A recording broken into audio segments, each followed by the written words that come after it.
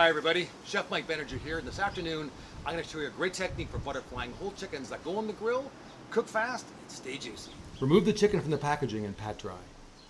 Using kitchen shears, snip out the backbone on both sides. Pry the cavity open and on a plastic cutting board, press down until flat. You should hear the breastbone snap. Using a sharp knife, cut the tendons on the drumsticks. Remove the wingtips. Season both sides with lots of your favorite barbecue seasoning. Now ready to head to the grill. Place on the grill over low heat for 20 minutes with the skin side up. After 20 minutes, flip over, skin side down for 10 minutes. Flip back and forth after 10 minutes on each side until completed. Using a thermometer, you want 165 degrees in the thickest part of the thigh. It should take about an hour. And there you have it, the perfect butterfly chicken. Grilled to perfection with crispy skin and tender and juicy meat.